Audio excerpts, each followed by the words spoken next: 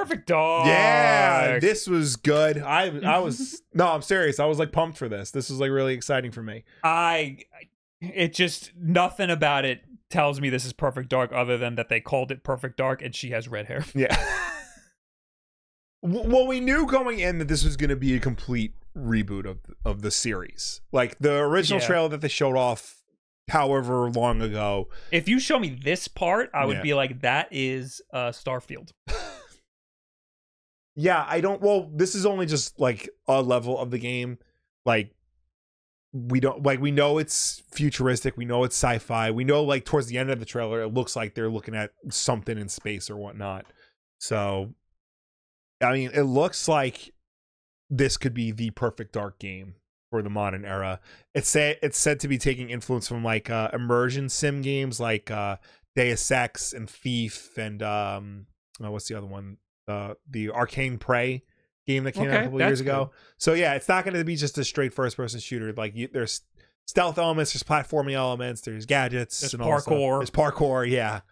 So I'm excited. This might actually be good. Don't ruin this for me. I'm gonna play it. Yeah, but you know, I was expecting more of a nostalgia trip and less of a complete reboot to try to get new people into the franchise. Well, I mean, it's been like how long since the last Perfect Dark game? It's been even longer since the last good Perfect Dark game. Yeah, I completely forgot about the exactly. Perfect Dark Zero. Completely forgot about it. So like they need to do something. Like they've been sitting on this for eons now. Yeah.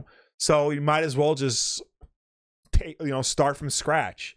So I tweeted that I was upset with the visual style of the game because it just seems like every bland sci-fi game recently, like the style is the same across all new futuristic games.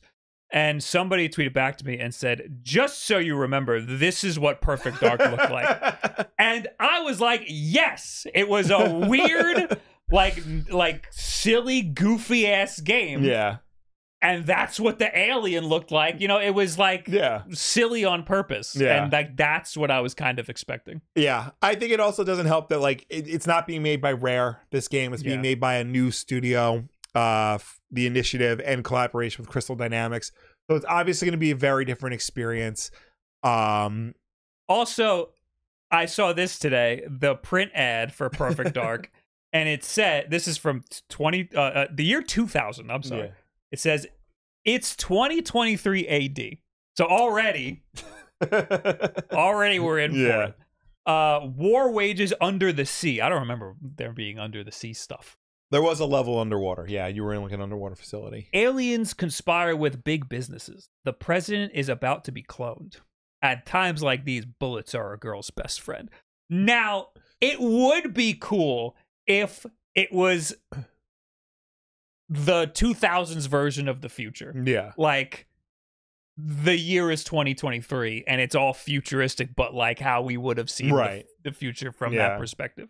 That is more like what I would have expected from a Perfect Dark reboot. But I'm also completely forgetting that Perfect Dark Zero exists. Yeah. I don't know anything about that game or how that I believe was that was supposed to be a prequel to Perfect Dark. But even that was like drastically different from what the original Perfect Dark was. Mm-hmm.